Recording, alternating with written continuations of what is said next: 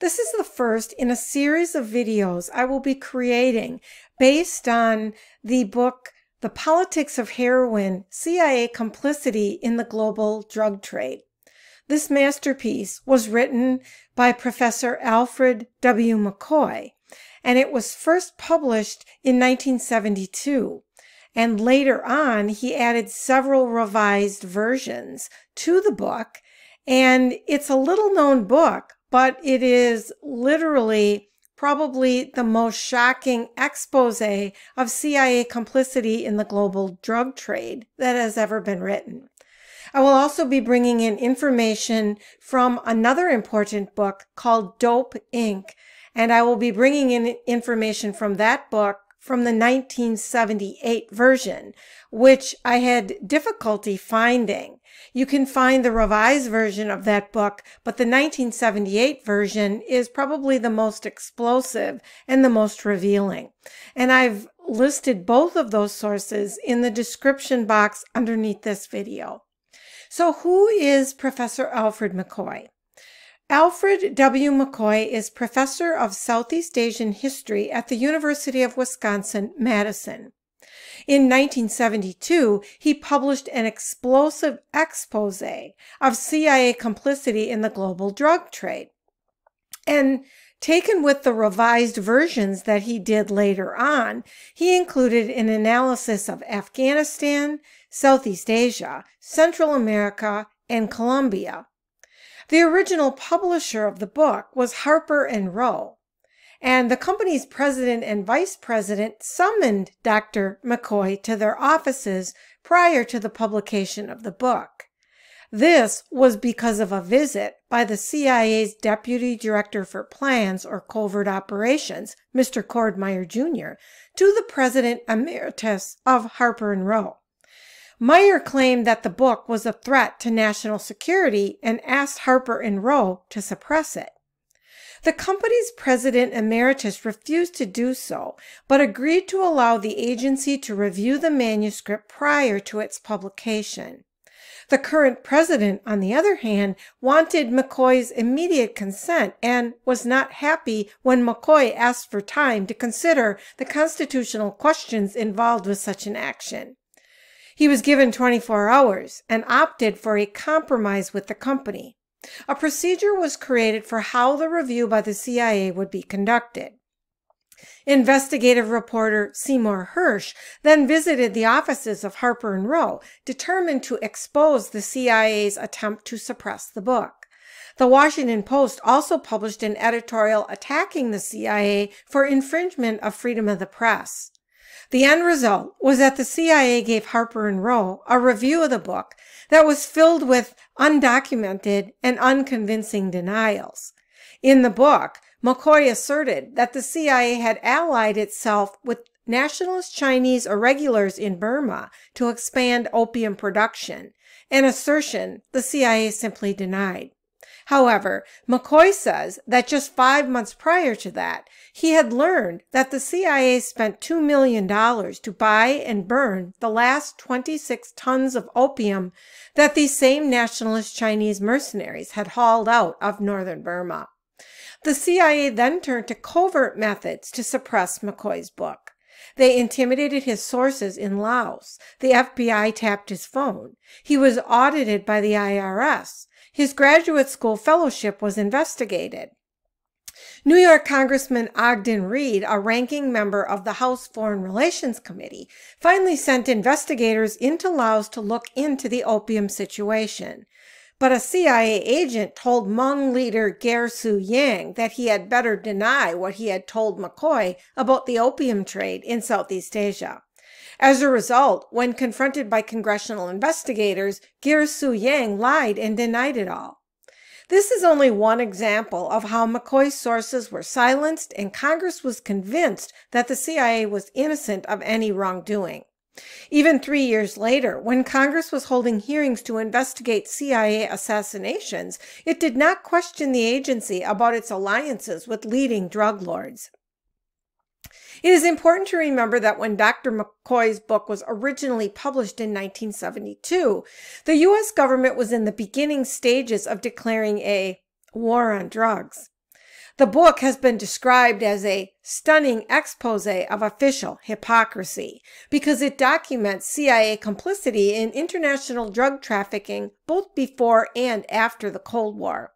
The first expose discussed operations in Burma and Laos. When McCoy updated the book in the 1990s, he added a study of agency protection of cocaine smugglers in its Nicaragua operation. By the time McCoy published the third edition of his book in 2003, he had realized what he called the self-defeating dynamic of America's attempt to prohibit the use of drugs. He used internal documents and interviews to prove that the pattern of CIA protection for its drug lord allies that he discussed in its original 1972 version was later repeated yet again with operations in Afghanistan from 1979 to 1989, and then again after the attacks on 9/11 in 2001. McCoy notes that the narcotics trade yielded extraordinary profits and power to those who were able to exploit it. Both opium and coca profits have had both political and economic impact on the U.S. and the world. Opium is extracted from the poppy plant. It has a long history of cultivation. This history extends back to societies in the ancient Mediterranean before spreading into China by the 8th century AD. Eventually, a distinctive opium zone was established that stretched for 5,000 miles across Asia. At first, it was a legal drug, but has become an illicit narcotic. McCoy says that in 1996, over 96% of the world's 280,000 hectares of illicit opium was found in this zone, which was concentrated around a region known as the Golden Triangle, made up of Burma, Thailand, and Laos, and the Golden Crescent, made up of Afghanistan, Pakistan, and Iran. Years later, the pattern set in this Asian opium trade would be repeated in the coca zone of the Andes Mountains in South America. 3 main drugs are made out of the opium poppy. These are opium, morphine, and heroin. McCoy names 3 distinct phases in the history of its consumption. The first users were members of ancient societies who used the drug for medicinal purposes and traded locally. By the 17th century, it was being used as a recreational drug and traded as a global commodity. In the 20th century, it was being smuggled long distances and netting huge profits to traffickers. The commercial value of opium was first discovered by European merchants. In order to understand the modern opium era, which began in 1773, it is necessary to have some background on the British East India Company, which imposed a monopoly over the production and sale of opium. By this method, British merchants gained control over a profitable triangular trade among India, China, and Europe. The main source for information which follows is a book called Dope, Inc., Britain's Opium War Against the United States, and I've listed it in the sources below. This book first came out in 1978, and it has had several revisions since then. Its original publication put Executive Intelligence Review on the media spotlight, and along with The Politics of Heroin by Alfred McCoy, has established the international narcotics trade as a major topic of interest. This book examines the international trade in narcotics, emphasis on opium and heroin. It argues that this trade did not arise naturally, but was created by the British Empire first to subdue China and now against the United States. The book has 3 authors, and they draw on hundreds of references across multiple languages and origins to piece together the world's narcotics trade. By following the money and seeing who is related to who, they show that many big banking institutions in the world were established partially or even solely to facilitate the narcotics trade and related activities of money laundering, tax evasion, smuggling, racketeering, and fraud. The book ties together such characters as the mob leader Meyer Lansky in the U.S., the Bronfen family of Canada, the Matheson family in the UK, and even early communist leaders in China, such as Zhou Enlai. So what is going to follow now is the brief lesson that I used to present when I was teaching to my high school students a brief history of the British East India Company and how it got involved in China in two wars that have since been dubbed the Opium Wars. So what is the British East India Company? In 1600, a group of British businessmen approached Queen Elizabeth I and asked her for a royal charter to start a trading company. They wanted to voyage to the East Indies, or India, in exchange for a monopoly on trade. The merchants put up £70,000 of their own money to finance the operation. In 1613, the British East India Company had made a treaty with the Mughal Emperor of India, and the corporation set up its first factory in Western India. The representatives who were left behind in India established trading posts and negotiated for various goods. Over the years, the company traded in spices, silk cloth, and tea, and the company eventually expanded into the Persian Gulf, China, and elsewhere in Asia. Between 1600 and 1874, the company became the most powerful corporation in the world.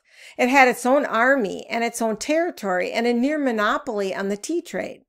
The company's royal charter gave it the ability to wage war, and at first it used its ability to defend itself and fight off its competition. In 1757, the company seized control of the entire Indian state of Bengal. The company had a 3,000-man army and was able to drive the French and Dutch out of India. The governor of the territory, Robert Clive, began collecting taxes, buying Indian goods, and exporting them to Britain. The company continued to take over more territory in India. It took these areas over by force or by making alliances with local leaders whose territory they were unable to conquer. At one point, the army was 260,000 strong, or twice the size of Britain's standing army. The entire Indian subcontinent was at one point under the rule of the corporation's shareholders. In 1857, there was a serious rebellion among the sepoys, or Indian soldiers, of the British East India Company, and as a result, Britain decided, as it put down the Sepoy Rebellion, or the Sepoy Mutiny, to take direct control of the colony of India.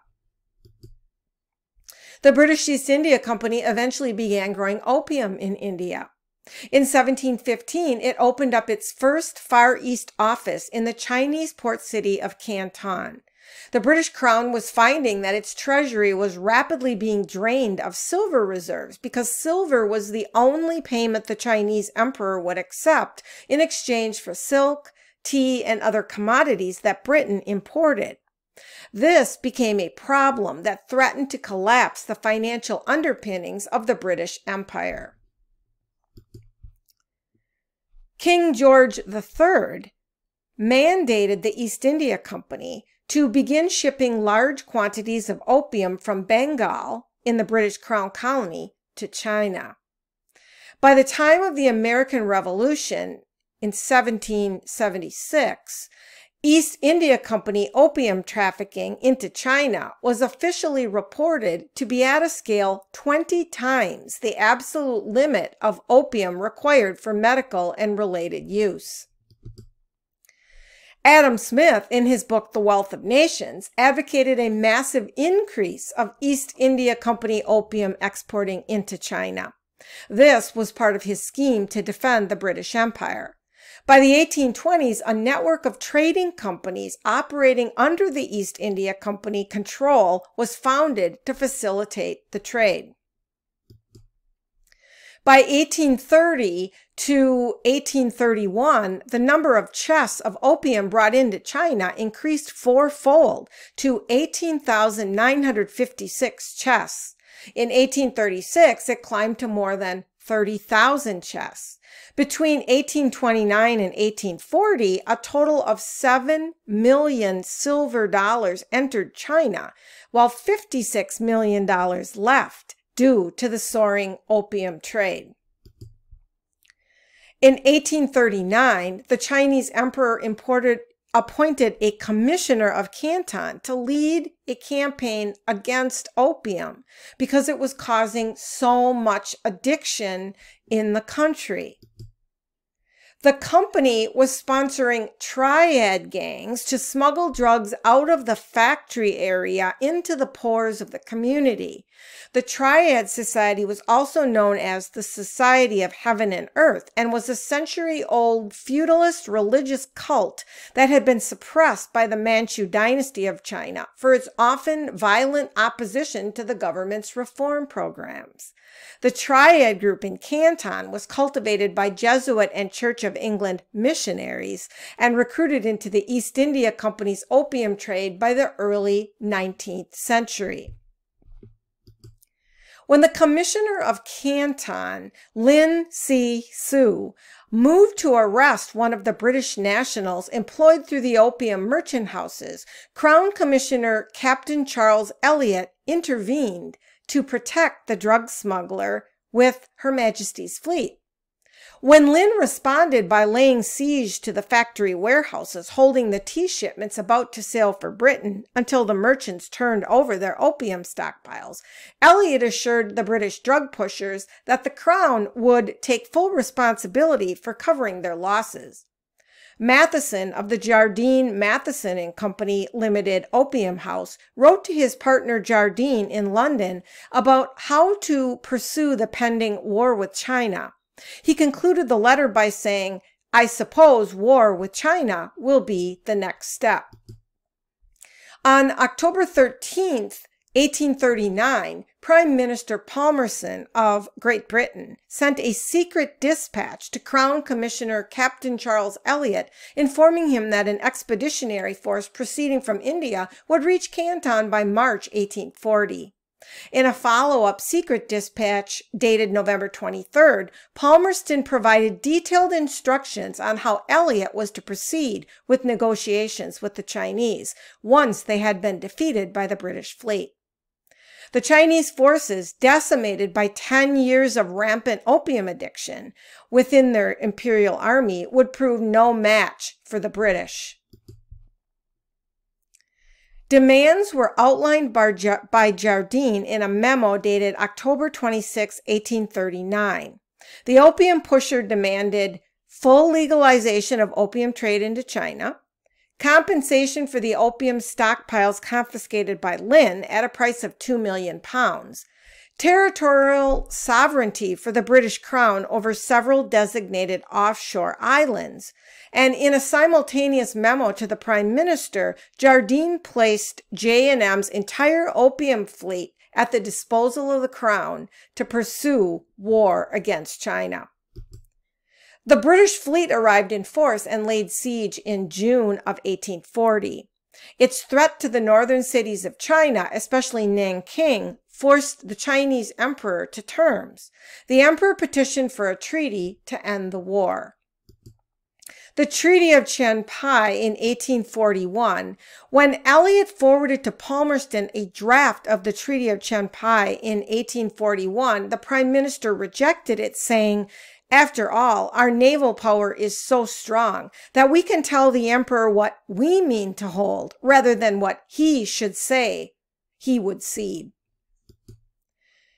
Palmerston ordered Elliot to demand admission of opium into China as an article of lawful commerce, increased indemnity payment of £21 million in silver, British access to several additional Chinese ports, and control over the free port of Hong Kong. The First Opium War defined the proliferation of and profiteering from mind-destroying drugs as an important tool in the tool chest of British imperial policy. In January of 1841, Lord Palmerston wrote this to Lord Auckland, then the Governor General of India. The rivalship of European manufacturers is fast excluding our productions from the markets of Europe, and we must unremittingly endeavor to find in other parts of the world new vents for our industry, i.e. opium, if we succeed in our China expedition. Abyssinia, Arabia, the countries of the Indus, and the new markets of China will at no distant period give us a most important extension to the range of our foreign commerce. This is what the Encyclopedia Britannica, published in 1977, has to say about Lin Si-su, the leader of the Chinese emperor's fight to defeat the British drugging of the Chinese population. He, Lin, did not comprehend the significance of the British demands for free trade and international equality, which were based on their concept of a commercial empire.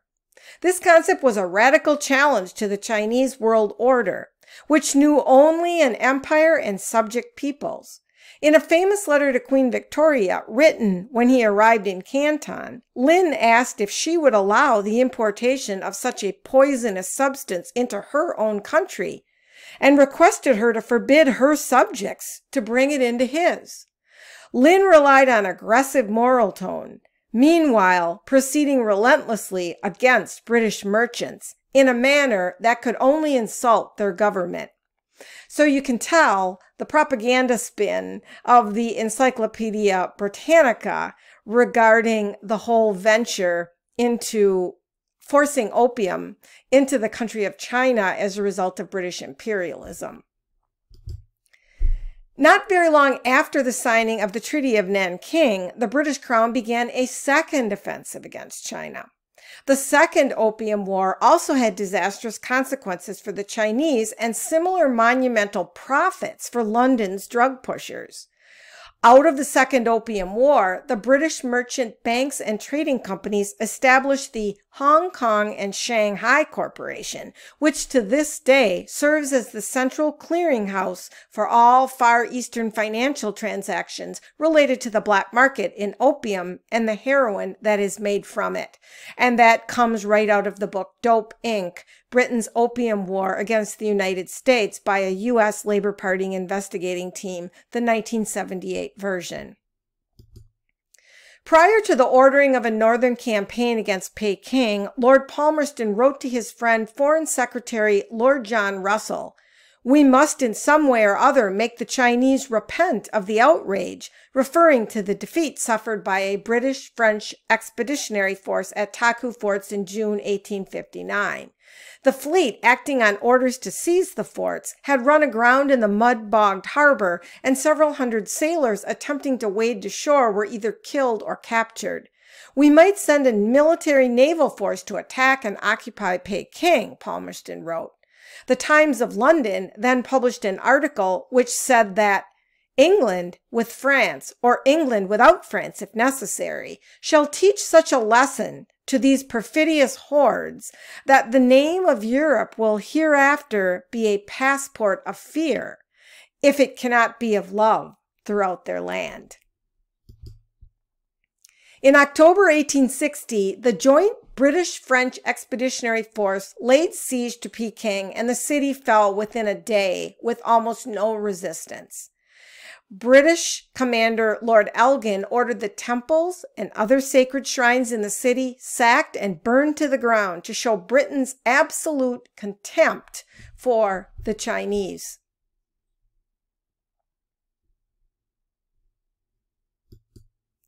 Within 4 years of the signing of the Treaty of Tientsin on October 5, 1860, Britain was in control of 7/8 of the vastly expanded trade into China. Over the next 20 years, the total opium export from India, most of which was still being funneled into China, went from 58,681 chests in 1860 to 105,508 chests in 1880. The opening of China prompted the British opium traders to get into other legitimate businesses like cotton cloth. What were the terms of the Treaty of Tientsin? Britain imposed a new set of rules for international commerce. The treaty, along with the Treaty of Nanking, forced China to lower its tariffs or taxes on imported goods to 5% so that European goods would be cheaper for the Chinese to buy. It also forced China to open 5 additional ports to foreign trade. Additionally, Westerners accused of crimes in China were to be tried according to Western laws by officials from their own home countries. This was called extraterritoriality. The Opium Wars were a devastating defeat for China, and as a result, China was greatly weakened, and rebellions became frequent in the 19th century. And I'll end this introductory video with a quote from the Politics of Heroin, which could be found on page 5 in the introduction. By 1900, China's population of 400 million included an estimated 13.5 million opium addicts who consumed 38,000 tons of smoking opium annually. This made China the world's largest consumer and also the largest harvester of opium. It produced over 35,000 tons of opium, over 85% of the world's total.